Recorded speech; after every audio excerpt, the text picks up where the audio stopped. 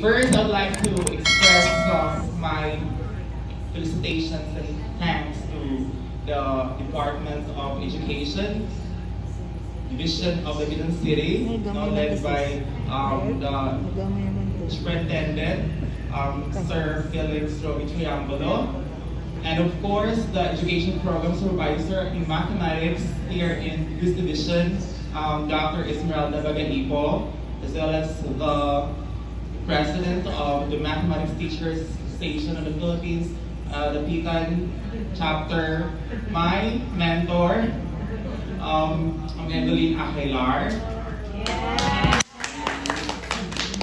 And of course, my salute to all teachers here in the Division of the Bidon City, the mathematics teachers, for your dedication and service not only to our students but also to our community. So shall we give ourselves a big round of applause for that?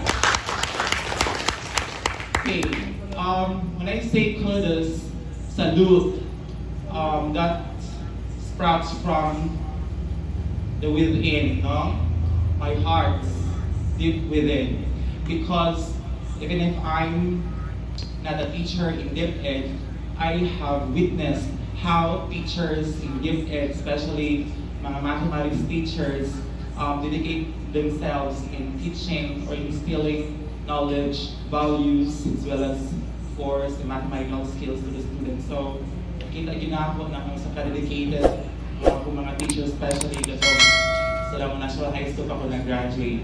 And not only Silong National High School, but also, even if I'm teaching in JRMSU, during mga meetings or conferences, no, I also witness mga hard work of the teachers in the Bidon City.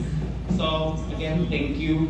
My heart is for the Bidon City Schools Division mathematics teachers because history speaks. Actually, I don't like mathematics. O, diba? Laga na. I don't like mathematics way back elementary, not until high school. When I stepped in Silong National High School, so I'm proud to be able to I'm a graduate of that school, Silong National High School. And you know, with that experience, I love mathematics since I was in high school, and consequently, when I stepped college, wala dyan ko naglibog nga mag-teacher dito sa math, no?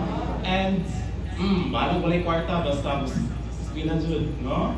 Okay, so, nato. And my learnings that I acquired in Silong National High School also helped me in when I became, no, teacher, math teacher in JRMSU, teaching high school students. And with that experience, I always believe that all students have the potential to become good in mathematics.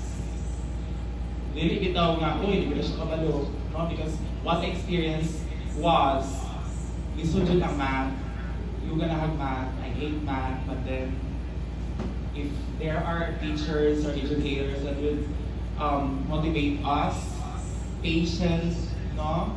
Isang pag-multiply yun ito na, oh, pag-master, di ba? Isang klase advanced, pero nabalik ko basic.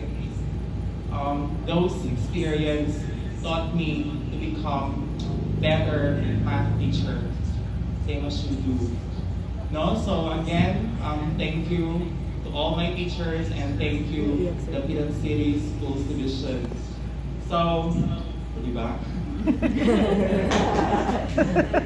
Okay, I'm very much privileged not to be invited here to speak before you on the topic that I am very enthusiastic about. It is not significantly related to mathematics, but I would say that this is very significant to teaching mathematics, action research. Okay, allow me to share my PowerPoint. Okay, by the way, if you have questions, okay, tara mo sa akin.